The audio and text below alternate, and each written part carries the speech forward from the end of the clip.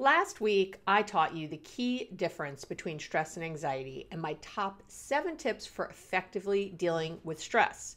You learned that while stress and anxiety are linked, they're actually 2 different states of being. And what you do to alleviate stress can actually make you feel more anxious. This week, we're focusing on my top tips to effectively tackle anxiety. So stay tuned to learn everything you need to know to reduce your anxiety and start living a more peaceful, joyful life. Welcome back. Hello. I always want to sing the Welcome Back Cotter song, but I think that's aging myself. So those of you who don't know that song, I probably don't want to talk to you. No, you're cute. But the rest of us, older folk, we're laughing at the welcome back. Welcome back. I'm not going to sing it. So part 2, are you ready? If you haven't listened to part 1 yet about stress, it's really okay. This one stands alone. And I'm going to give you, of course, different information. And I really highly recommend that you listen to the one on stress, because stress, over time, chronic stress is what leads to anxiety. So, you really have to take care of both. You have to take care of the stress in your life, which again are different things that you do, and you have to take care of the anxiety in your life if that's what you have. And we're going to talk today also about even how to kind of diagnose anxiety. Not that you're going to diagnose yourself, but I'm going to, teach you some things about it. So, okay. So let's just jump in there. And might I say that a nice way to reduce anxiety would be to get my weekly love letter. I mean it. I'm really serious. It would be a great way to reduce stress and anxiety. How do you like that? Because all I do in the weekly love letter is send you love. It's a story or a little whatever snippet, or it's relatively short, really is, few-minute read. And it's meant to inspire you for the week. It's meant to help you kind of reset and think differently. It's not, at this point, if you don't know that I'm not sleazy in any way, because I hate that shit, it's meant, it's a love letter, and it's called that because it is. It's meant to bring you weekly love. And I don't sell anything in there. I'm not going to bombard you with emails or get sneaky. Nothing happens. And you can unsubscribe on the weekly love letter very easily. So if you can, people sometimes reply and ask to be unsubscribed. You can do it yourself. It's as much time as it took to reply to ask to be unsubscribed, you can just do it. It's right there at the bottom. It says unsubscribe. I'm thinking we'll even put something at the top. Anyway, although if you ask me, I'm happy. My team will be happy to make that happen. Okay, so that's not even one of your tips. That's an extra. All right. And by the way, since we're talking about anxiety, let's come to the space right now. What are you doing right this minute? Are you, trying to do 15 things at once while you listen to me? Trust me, your anxiety, your stress is going up if you're doing that. I try to center as best you can if you're driving and listening or something. But if you're listening to me in the background while you're doing 20 other things, try to take a minute and just listen. It will help your anxiety. We know that when you're in the here and now, that's why mindfulness and meditation work for stress and anxiety. I'll talk about that today, actually. That because you're in the here and now, you have less anxiety. I mean, that's just how it is. So anyway, I'll get to that in the tips though. Let me just recap one small piece before I jump in. And that is the difference between stress and anxiety, in case you're listening to this for the first time, or just to have a little refresher. And it's quick. So, and again, I mentioned this last week, stress is a response to an external cause, and it recedes once that external issue is resolved. So, something happens from the outside, it stresses you out, but once it goes away, it's away. Maybe you get a flat tire and you're stressed, but once you fix the tire and you're back on the road, that goes away. That you're not still thinking about your flat tire, all day. If you are, that's anxiety. Because anxiety, it's a reaction to stress, but it's an inside job. It's an internal issue. It's an anxiety. The definition is really a persistent or excessive worry that doesn't go away, even when there's no stressor there, or whatever stressor you were originally worried about is gone. So since stress can trigger anxiety, keeping your stress level as low as possible is the first rule of thumb when you're dealing with your anxiety. And if you haven't checked out my top 7 ways to effectively manage your stress, which was part 1 of this, it was last week's episode, get to that as soon as possible. I cover all those. But for now, let's know that when we're under stress, our brains and bodies, which again I mentioned, have a series of chemical reactions that affect obviously the brain and body, right? All these reactions are going on. When we feel anxiety, it's like our brains and then our bodies are hijacked to a whole new level. And that's why what you do to deal with stress is often different than what you do to deal with anxiety, because it's about unhijacking that brain. So I'm just going to do some quick biology, which is different than what I discussed last week, because I want to take this minute and talk about this, because that way you can better understand and value the tips I'm about to give, because some of the tips might seem like nothing or silly or too easy. They're too easy. That's what I hear a lot. It's too simple. It's not too simple if you understand what they're targeted at. So, and they're not strange. Some people might have called them strange. But when you don't understand why they're needed, that's why. So I want to explain to you why they're needed. So I'm going to do this very, very simply. For any doctors or nurses listening now, have some care. We're not trying to teach a medical class. We're just trying to give the bare bones of something, so that enough to really understand what's happening. So, you have a nervous system. I'm sure you've heard of that. You know that you have a nervous system. And your nervous system is made up of your brain, your spinal cord, and all your nerves, okay? And your nerves, of course, send messages between your brain and the rest of your body. That's how that all works.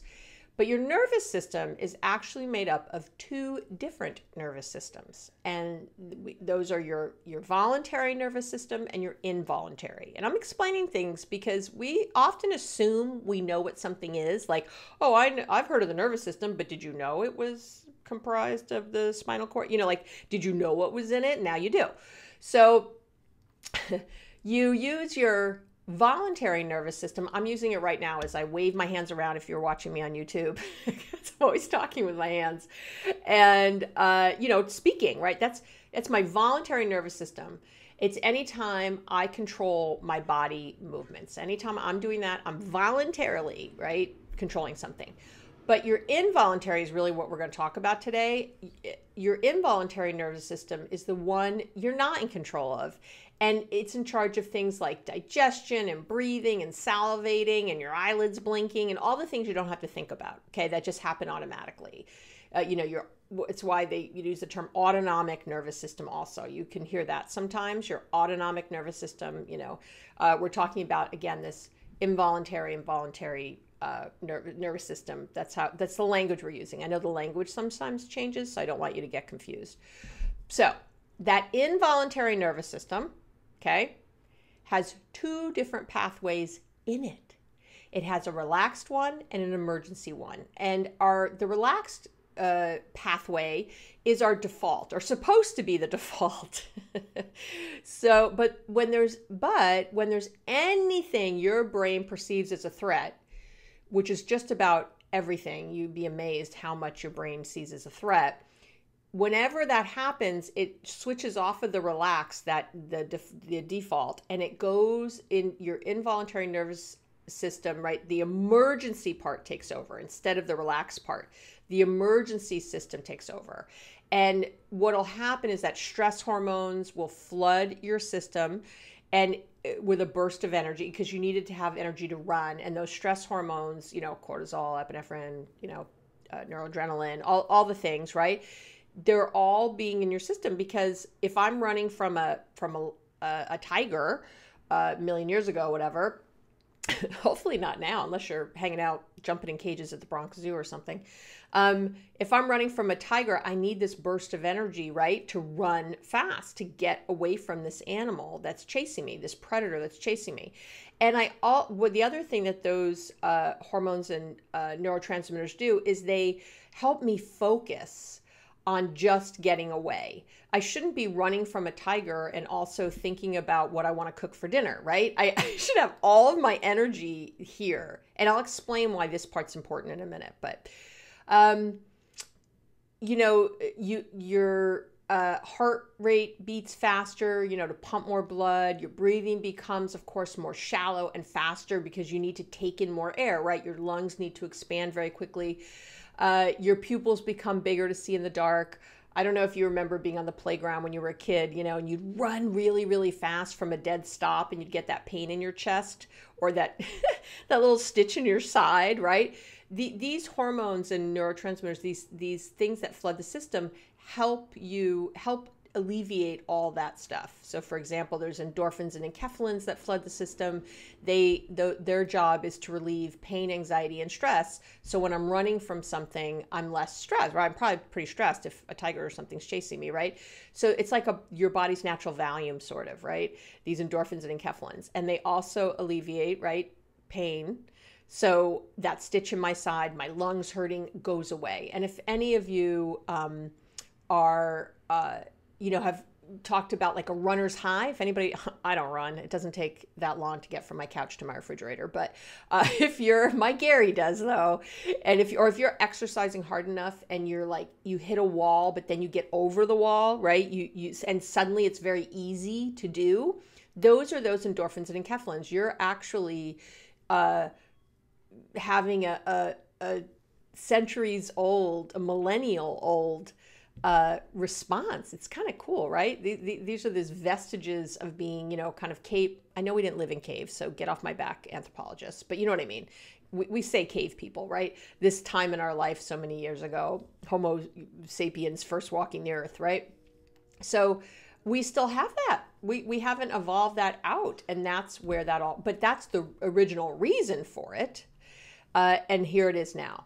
So we have all of these different responses, right? And these responses were very well and good a million years ago when we were running from predators, but now it gets in the way, and I'll tell you how. So imagine you're at work, it's 8 a.m., and your boss comes in and she says that she wants to see you at 2. Hey, I need to see you at 2 o'clock in my office or on Zoom.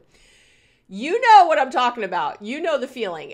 Or let's say, let me give a good relationship one. It's in the morning, right? You're noticing that your partner is acting a little cranky, and you're thinking, oh, they're acting a little distant or cranky. And you say, hey, are you okay? Kind of offhandedly, because you think everything's fine. And they turn to you and go, well, actually, no, I have some things I really need to discuss with you, but I have to go to work right now. I've got a meeting. So, we'll talk when I get home. And they walk out the door. I know. Can't you feel it right now? You can feel it. And here's what you're feeling. Do you know that feeling when your stomach drops out? You know what I'm talking about? That sinking feeling in your stomach. Get this, that is the blood rushing to your legs to run. All of those stress hormones have now flooded your system. They've come in because your brain sees this as a huge threat, either of these scenarios I just gave. Hopefully it don't happen the same day. And this emergency response system takes over. It's involuntary. You have no control. It is taking over. You might start to sweat. Do you ever start to sweat when you're nervous or anxious? Well, you're sweating because you're supposed to be running. And it's helping to cool your system when you run. It also serves that if a predator or maybe another person who was trying to kill you was a neighboring clan who would come over to, kill you. If your skin is sweaty, it's harder to get purchase on it, right? It's harder to grab it, and the predator or the person might slide off. All of these things are happening. You notice that for sure your breathing changes. It gets more shallow and anxious, right? Oh, I don't know what's going to happen, right? That all starts to happen again because you're supposed to be running. You're supposed to be running away. Your brain goes into overdrive. It's trying to figure out what's wrong. And what happens is that then you try to keep busy with something else. If you're at work, right, you try to go back to your Excel spreadsheet, or if maybe you're at home and your partner left and you try to get yourself ready for work, or you're trying to, I don't know, clean the kitchen or whatever it is that you do when your partner's gone. And if you notice, your brain keeps getting pulled back to your boss or your partner or whatever the thing was, right? It's hard to concentrate. It's hard to stay on task. Because if you were running, like I mentioned earlier, from a tiger, you're not supposed to do something else when you're doing that. All of your energy is supposed to be completely 100% focused on the danger. And while that emergency system is on, all of these things are happening. So yeah, it's hard to concentrate. It's hard to, your brain will just keep pulling you back to that situation that made you upset, right? Because you weren't supposed to stop thinking about it. Right? Does this make sense? Okay. So a million years ago, running from a predator would have burned off. So all these stress hormones that are rushing through your system, if you had run from whatever the thing was or fought the person who's trying to kill you, it's a huge physical outlay of energy. And you would have burned off the stress hormones that were being dumped in your system because as you ran for your life or fought to the death, right? But if you're standing there and your boss says, I'll see you in my office in a few hours, or your partner says, I'll talk to you later today, you're not running anywhere. You're not doing anything to burn off the stress hormones. So that's why it keeps flying around your body, telling you should be worried and making you anxious and upset. You might notice again that you aren't hungry, that you're, and I have to blow my nose, I'm sorry. If you watch me on YouTube, there you go. Okay, so you might notice that you're not hungry. Again, that sinking feeling in your stomach. It's also because you're not supposed to eat when you're running from a tiger. You're not supposed to go, oh, is that a mango hanging from that tree? I'm hungry. No, because your body's number one process generally is digestion. So it's also why you're not hungry when you're sick, because your body's trying to heal or run from a predator or whatever the thing is. It doesn't want you working on digestion, okay? And you're at your most vulnerable when you're digesting, because your energy is there and you're, you're slower. You're going to be slower when that's happening. My nose is itching. Okay. Anyway, so this should make sense. I see you nodding your heads. Okay. Right. So, but in today's world, in our scenarios right now of chronic stress, you're not physically running from anything. Again, so those stress hormones aren't burning off and they're just rushing through your body. And that stress becomes anxiety, and you now feel anxious. And this is the reason that tips for stress often don't work for anxiety, because your brain is hijacked and it's all about releasing your brain from that state first and then using your other great problem solving tools. And I'm telling the truth because the great tips Abby has taught you. And then when you're super anxious, do you notice how they fly out the window? You cannot remember a damn thing. You cannot remember a damn thing that I've ever taught you in that moment. And that's why later you're face palming like, oh, I should have this, or, ooh, I can't believe I said that. Or how come I didn't remember X? Yeah, because of those hormones. So we have to unhijack the brain. We got to sort of shift that energy first. And then we can use all the fabulous tips. And that's really what I'm teaching you today. And hopefully even just that, knowing that, if you stop listening now, I think you have an aha moment. Like, oh, that's why that hasn't worked before. There you go. So here are my top 5 tips. I know I gave you 7 for stress. Don't get your panties in a twist. I understand. Here are my top 5, but today you get 5 tips for dealing with anxiety. And the first one, okay. Tip number 1 is you got to get help. Okay? Seek help. And it's not like for stress, you wouldn't seek help. Yeah, you could seek help for that. You could ask people for help. Tell them that you're feeling stressed about something, that. Here, I'm talking about anxiety is diagnosable. Stress isn't a diagnosis. It's sort of it is and it's not. It's not really diagnostic as far as like a mental health disorder. Stress is natural. It's a part of life. Everybody has stress. So there is a mental health diagnosis for anxiety. And there actually are a bunch of mental health diagnoses for anxiety. We got social anxiety disorder, panic disorder, agoraphobia. I could name a million. I could sit here and just name them out. So I've mentioned before in the podcast, we use this big book called the Diagnostic and Statistical Manual for Mental Disorders. Oh, I have it. Wait. If you're watching on YouTube, I'm holding up the book if you're watching on YouTube. I'm not doing a good job, though. You can't see it. Okay. This is our big book. I just happen to have it out. Yeah, because I'm smart. I use my books. Okay. You should use the book. So the DSM, as it's commonly called, we're in the 5th edition text revision, DSM 5TR. It has specific criteria that a qualified mental health professional, Google is not a qualified mental health professional. I know, I see you.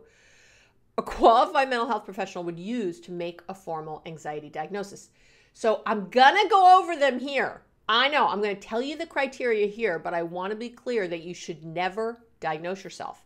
If you're concerned, you should make an appointment to meet with a psychiatrist, right, to get diagnosed. And I will say this, or another qualified mental health professional, okay?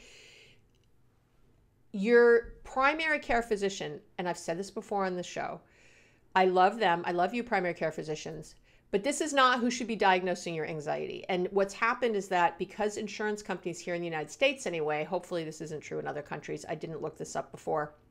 In the United States, insurance companies didn't like paying for psychiatrists because they cost more money. And they were like, oh, your regular primary care physician can just, your general practitioner can prescribe these meds, and they can. The problem is they're not a specialist. And I would say to you this, if you had cancer, would you go to your primary care physician or would you want a specialist, an oncologist? Yeah. If you had heart disease, would you see a cardiologist or would you just go, oh, my primary care physician's fine? This is an example of how mental health, especially here in the United States, is seen as like a throwaway and not important. And it's fucked up.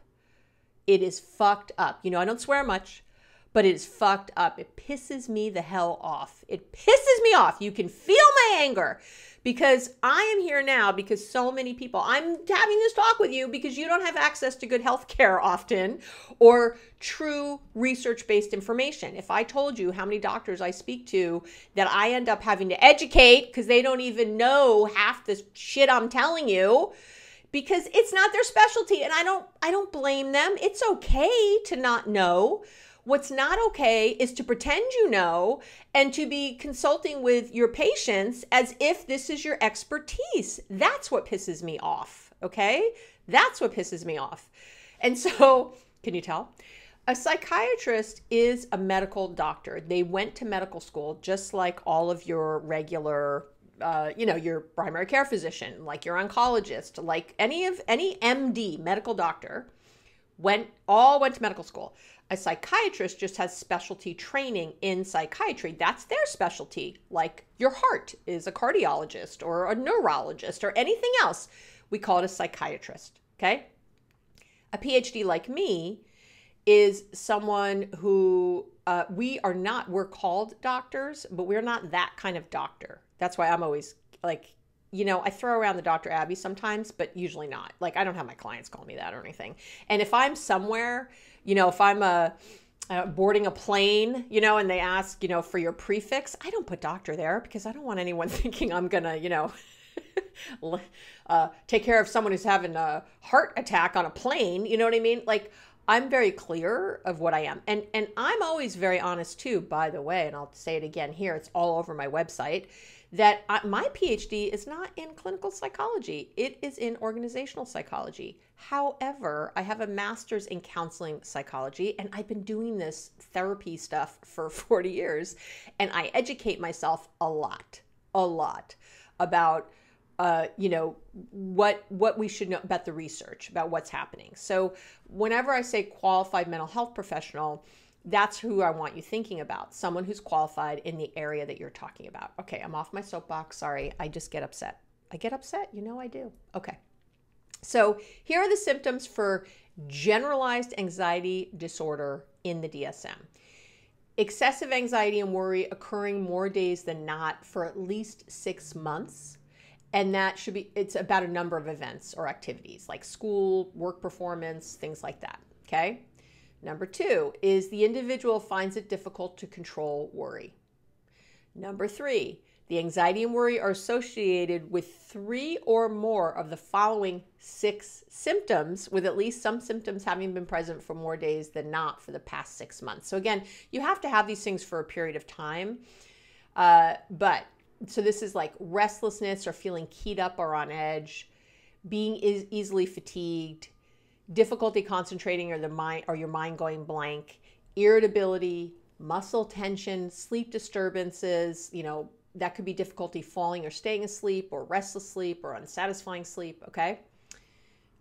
So something in there. And kids, by the way, only need one of those, but I'm not going to get into child diagnoses right now. 4 is the fourth thing is the anxiety, worry, or physical symptoms cause significant distress or impairment in either social situations, occupational, work, or other important areas of functioning. Next is the disturbance is not attributable, this is important, to a substance abuse like drugs or alcohol, or another medical condition like hypothyroidism. I have to tell you that pretty much everything I just listed, I have Hashimoto's, and all the things pretty much that I've listed are symptoms of Hashimoto's. How do you like that? This is called a differential diagnosis, which is why a qualified professional should make the diagnosis, because you don't know that. Or when I was a drug addict, I had all the, when I was a using drug addict, I'm still a drug addict. When I was a using drug addict, I had half the things I'm explaining here I had. So you have to be careful, because a lot of diagnoses look like each other. And that's why years and years of experience matter, because we can start to really tell what the difference is. If you've worked construction for 25 years, you're going to be able to put in a nail better than me. Even though I could put in a nail, I can do it into wood and stuff, but you're going to just know more. You're going to be able to even look at a wall and be able to go, oh, I know where the studs are in that, because that's a this, and these houses were built then, and that's how it is. For some reason and I think people would get that. They'd go, oh yeah, that person's been doing construction for 20 years. Of course they're better at this than I am, right? Than hanging something than I would be, even something simple, or building something than I would be. But for some reason with mental health diagnoses, again, I'm on my fucking soapbox, we don't think that. We're like, oh, I can go on Google and look at all the symptoms and make diagnoses. I hear people, I have so many clients come in, they're like, my husband's a narcissist. It's like, no, they're not, probably. You're saying it right now about things. Stop self-diagnosing. I swear my experience and that of those, who've been doing this a long time matters and makes a difference. And this is also the reason I say with so much love to my therapist, brand new therapist right out of school on TikTok giving advice. It upsets me a bit, because I look through my TikTok sometimes and I see this stuff, and it's appalling what some of these suggestions are or things they're saying, because they don't know yet. Experience really matters. I'm telling you, there's a way I can talk to someone for just a few minutes and realize, like, oh my gosh, that person's borderline. I can tell, because of how I know to look at people and what kinds of things I ask and how I do that. But that is from years of experience. So I just want to say that. So please, that's why get help is first here. And the last symptom is the disturbance isn't better explained by another mental disorder of some other kind, extreme depression or something else. Anxiety can look like a lot of things. Okay. So when you get help, it's really important to get a real diagnosis. If you've already had a diagnosis, great, and you're just looking for more tools, I'm here for you. And I will say too, I'm going to do this really quickly, that there are also medications. When you get help, you can get medications. When you get a real diagnosis and medications, I can't tell you how many clients I've had who have worked, I'm thinking of 3 literally off the top of my head, who I've worked with for like a year, and they were doing all the things. I have to tell you, my clients are the best. They work hard, they do their homework, they do their stuff, and they were not making the advances that they wanted. They were still in therapy a year later. And it's because I had been mentioning, I really think you should see a psychiatrist, because I cannot prescribe. I'm a PhD. Again, I'm not that kind of doctor. I've been telling them, I need you to go to a psychiatrist. I need you to get another opinion, because this is what I think, but let's get a second opinion, because I could be wrong, and get meds prescribed. And I will tell you that these three I'm thinking off the top of my head, lives completely changed when they got on meds. Completely changed when they got on meds.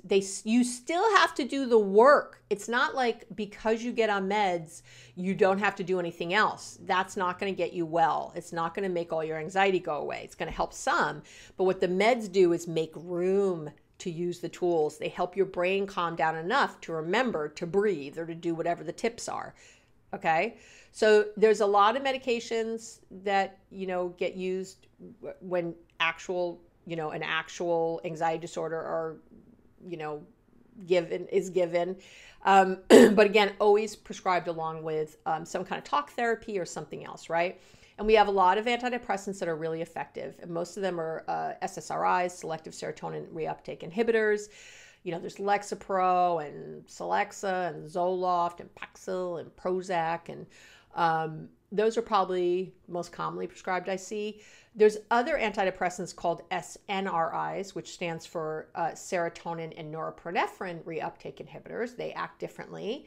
Cymbalta, what are those? Yes, Cymbalta's one, Effexor's one, right? All really good. All, again, your psychiatrist seeing you. You can get genetic testing done. Blood.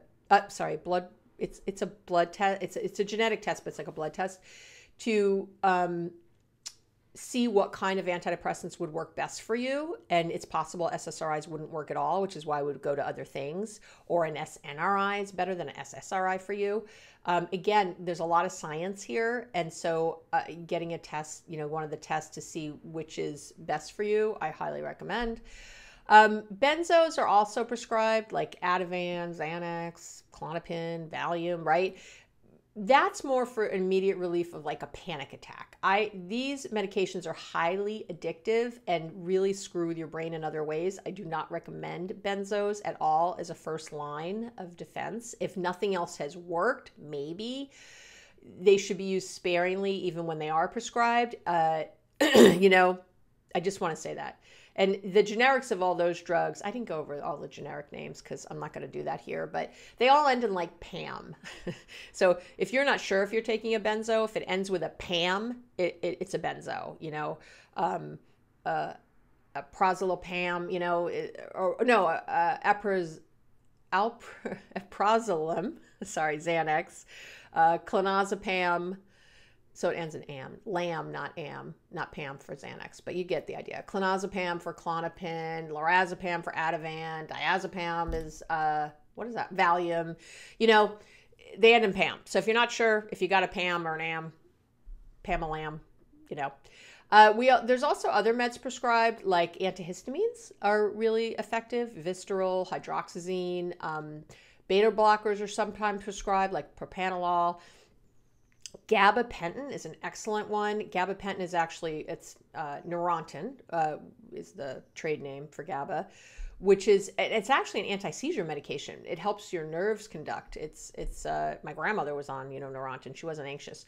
But gabapentin is amazing for anxiety. Really, really helpful for a lot of people. And again, a lot of these drugs have very few side effects, although some of them have a lot, sexual side effects and other things. So again, really, really important to work with somebody who's knows what they're doing.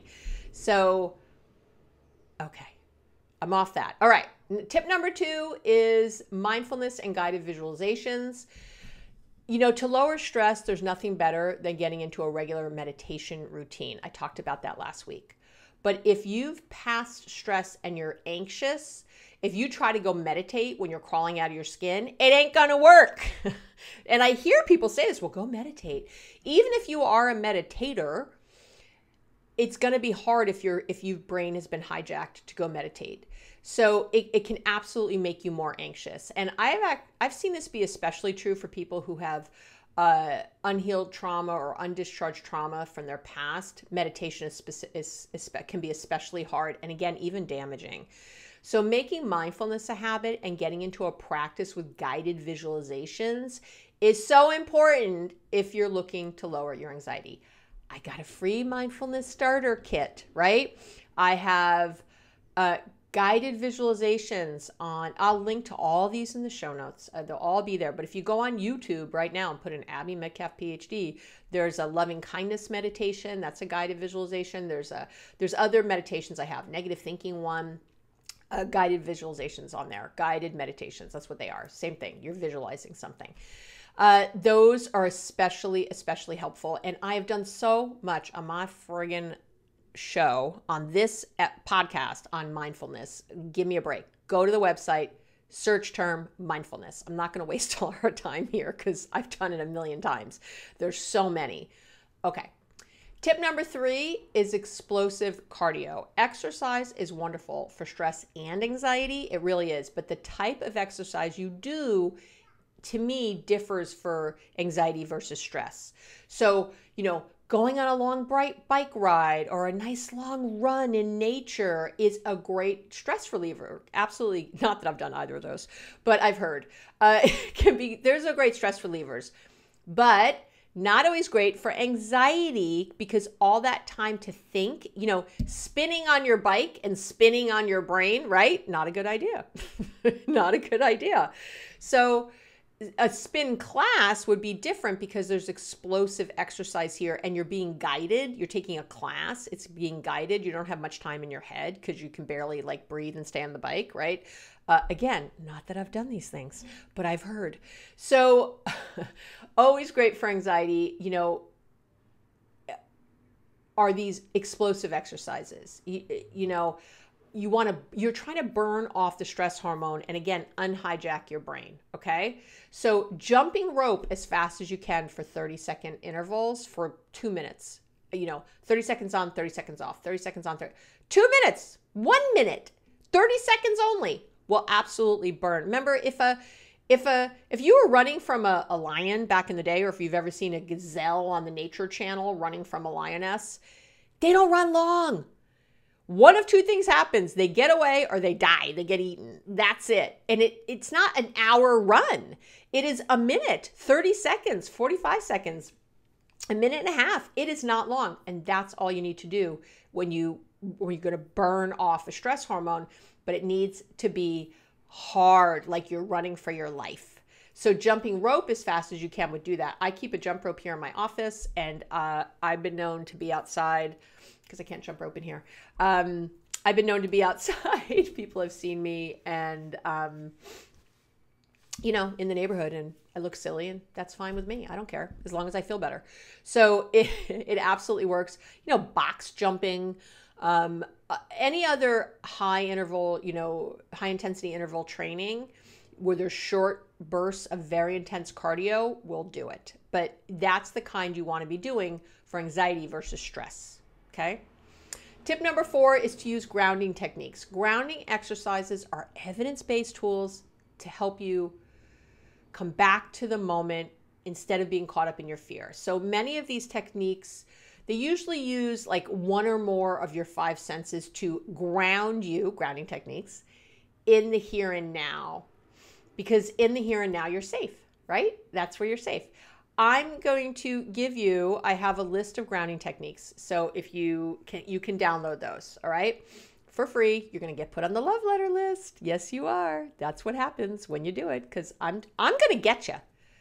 Here or there, I'm going to get you to have a happy life. Whether you like it or not, I'm going to Jewish mother bossy you into it. That's what's happening now. Get ready. I got my sleeves rolled up. So you'll get on my love letter list and you'll read it, damn it, and you'll like it and it'll help motivate you. So there. So, or again, you can unsubscribe. But I have a list of a bunch of grounding techniques that you can download to have. But they really help you come back from that rumination, the negative thinking, flashbacks even. They're really successful and they take seconds. They basically are decreasing the intensity of what you're feeling and helping you detach from the anxious thoughts. Okay? That's why they're so good.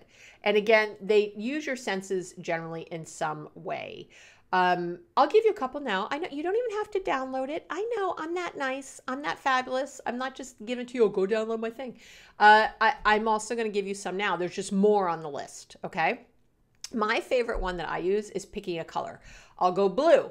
and then I'll look around my office and look for blue things, or wherever I am, and that's what I really love about it, is that you can do it anywhere. You can be in a meeting at work and having some kind of horrible, anxiety attack of some kind, and you can just go red and look around the room for red things, and no one knows. That's red. Okay, that's red. That pencil's red. That woman's wearing a red blouse. That's how you do it. Okay. And it brings you back. It's very effective. It sounds simple, but it's very effective.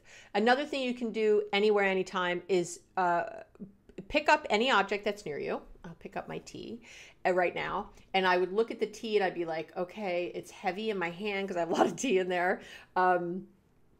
This is silver. Oh, it's really smooth when I touch it. I can smell the tea when I put my nose near it. Do you hear me slurp? I could even taste some tea if I wanted, and then I could go into that, like, oh, it's warm in my mouth, and I feel it very soothing in my throat. It's a little chamomile with honey. I can feel it coming down my throat, and like that. You would describe it, and boom, you are in the moment. You use as much detail as you can, and as many of your senses as you can, and you will really see a difference. Okay. Tip number 5, and this is a big one, is doing vagus nerve activation. I know. Vagus is VAGUS, not like Las Vegas, okay? It's spelled differently. Your vagus nerve is basically the main orchestrator of your autonomic, or again, involuntary nervous system that we keep talking about, okay? And it's in charge really of your relaxed or your emergency responses that I talked about, okay? That's why I talked about all that, so you can understand the vagus nerve now. Your vagus nerve is the longest nerve in your body. It goes from the brainstem all the way to your abdomen. That's why we have gut feelings, by the way. Ha. Its job is to monitor and receive information about how your internal organs are functioning, and to coordinate it's so important, all your body's responses to keep you safe, while also warning you about any danger before you even have a chance to think about it. I know. So here you go. Let's say you're at a party. Your brain is scanning for threats, okay? Scanning for threats because it's possible your ex is going to show up, all right? But it's also scanning for safety because your best friend is also supposed to be there, as moral support in case your ex has the nerve to show their face at this party, okay? If you even think you see your ex's face in the crowd, your heart might race, or you might feel like you're going to throw up. There you go. Your vagus nerve is making that happen. All those anxiety responses is that. Thank you, vagus nerve. Okay. But then you see your friend walking toward you and your breathing slows and your body relaxes. That's your vagus nerve too. That sigh and that feeling of calm, that is also your vagus nerve doing its job. I know. So I tell clients that you can think of, their vagus nerve as being kind of your body's natural Valium when it's in its relaxed state, obviously not the emergency state. But again, your relaxed state is your default. That's your default, believe it or not, even though it might not always feel that way. Your body's, the drama queen response is the emergency state, right? So what's important to know is that you can activate your vagus nerve's relaxed response, and you can do that pretty quickly and easily through breath work and progressive relaxation exercises. And as I'm talking right now, because there's so much I want to say, which I'm not, I promise, we're going to end. I think I'm going to do an entire episode on breathing and the vagus nerve, because there's so many tips and there's so many quick and easy ways to really manage your anxiety and your stress. And they come down in this vagus nerve response. So, and what's called your heart rate variability. I mean, I can get into all that in another episode. I think I will. So I'm going to put a pin in that right now. But let me just say here that turning on your relaxed response, okay, is key. And here's what I'm going to teach you today. I'm going to teach you diaphragmatic, or what we call belly breathing. So right now, you can do this if you're not driving. I want you to place one hand on your stomach and one hand on your chest, okay? One hand on your stomach, right on your stomach, on your tummy, right in the bell of your tummy, and then the other hand up on your chest. And what I want you to do is take in a nice slow breath through your nose, and you should only feel the hand that's on your stomach rise. The hand on your chest should not be moving. I know. This is how you're always supposed to breathe, by the way, not from your chest. That's a whole other thing. And then I want you to exhale slowly, as slowly as you can through your mouth, and feel your hand that's on your stomach, you know, as your stomach constricts and lays flat again, or yours might not be flat. I don't know. You know, it's okay. But, you know, come back down as you, right? So you breathe in, your stomach expands. You breathe out, your stomach constricts and lowers, okay? And you keep the hand on the chest to keep yourself honest and make sure that hand doesn't move. Do that 3 times, nice, as slow as you can, and that is going to lower your heart rate and your blood pressure, period. End of. I know, incredible, right? So, and if you come to the website, Relationship Tips and Tools page, and even the podcast page, I'll have links to a lot of different things for you, like, because I have progressive relaxation things on YouTube, and again, free things. You don't even have to sign up for the love letter, free things, but definitely come and get your grounding techniques because you want to start with those. Okay. Wow. I feel like I've just been talking and talking because I have, but this is all really important. I love and adore you, and it is not okay to live in anxiety, and it is not okay not to get the help you need if you have chronic anxiety. Doing so, I would tell you this: if you really feel like I don't want to go see a psychiatrist, then, or you know, I don't want to go to see a doctor, I don't want to take meds or whatever, fine. Then do what I'm laying out here. Do the things I've said. If they don't help, I really want to encourage you to go get a second opinion. Really a first opinion, because your opinion doesn't matter. No, I say with love. You know what I mean? I mean like a qualified health professional opinion. Again, if you've only seen, maybe you've been diagnosed with anxiety, but it was only from your primary care physician or your general practitioner, I would really encourage you to tell your insurance company that you want to go see a psychiatrist. You have a diagnosis. It will cover it because it has to, because this is a specialty that you need. You might need a referral from your primary care, but you can talk to them and say, this has been ongoing. This isn't really helping. I need more help. I need to talk to somebody. Sometimes they'll send you to just therapy through your insurance. But then the therapist can also work with a psychiatrist. So all roads lead to Rome. And definitely being in actual therapy can be super duper helpful for this. And these are by no means all the techniques to use for anxiety, but these are some really good ones to get you started and to understand the differences between stress and anxiety and what you do for both. All right. I love you so, so much. So, so much. Please, please practice. And I will see you next week.